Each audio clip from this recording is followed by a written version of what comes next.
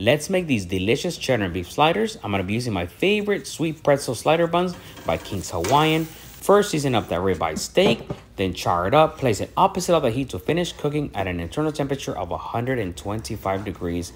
Next, take out those slider buns, go ahead and toast those up with some butter. After that, go ahead and make that cheddar cheese sauce. You're gonna find all the ingredients down below, then go ahead and load these sliders right up. The sweet and salty from the slider buns complemented this dish really well. This came out absolutely fantastic. Go ahead and give it a go.